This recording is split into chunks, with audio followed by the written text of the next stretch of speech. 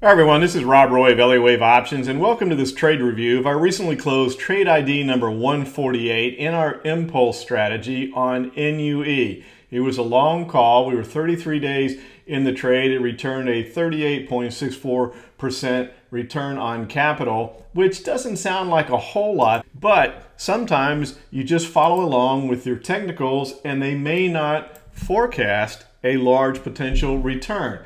My point here is that we opened this position on November 6th, and here was the chart that shows what the potential target price was, what the technicals were, and you can see that we were moving up in this C wave of a zigzag pattern. We had come down to the 61.8% fib retracement level. We're moving to the upside, had already broken above 61.8, and so we're trading around $55, and our target is just a little bit ahead, up at 57.76, but the technicals were showing that there's a very high likelihood that the stock is going to continue to move and reach that target. So it's only a couple $3, but why would you want to turn away a nearly 40% potential gain if it's there? So we went ahead and made the decision to send it out as an alert, and exactly what we expected to happen happened. The stock moved to the upside. In the middle, it decided that, oh, let's come back down and test that 61.8% level one more time, and then we made the move to the upside, and look what happened. We hit that 100% level. We gave it one extra day to say, hey, are we going to blast through that level? Because the open the next day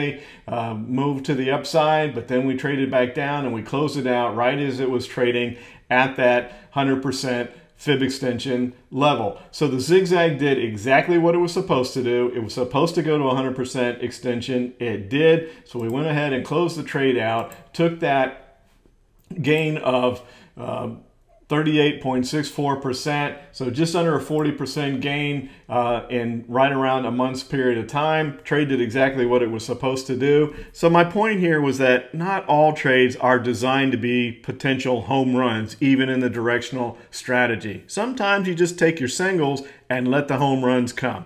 Hope you found that informative. Look forward to talking to you again next time. Take care, everybody.